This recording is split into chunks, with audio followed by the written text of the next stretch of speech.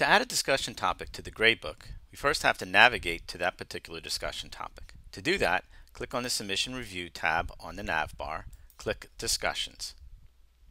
I'm going to scroll down, and on the Week 10 discussions, I'm going to click on the context menu next to that topic name and choose Edit Topic. I'm going to click the Assessment tab,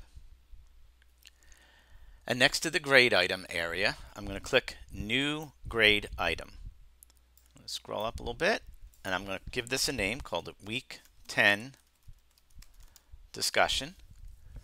And this discussion is going to be worth 5 points. I put that into the maximum points area, and I click Save. Now you need to put in the score out of text box and enter the number of points for the discussion. It's best practice to use the same number of out of points that you use on the grade item. I'm going to go ahead and choose 5 here, and then I'm going to go click Save and Close.